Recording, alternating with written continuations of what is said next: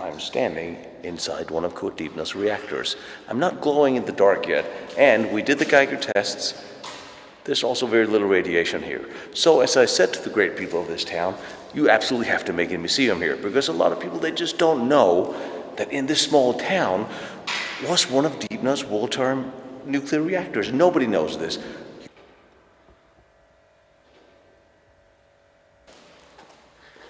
That is exactly what I was going to ask you. So what do you got?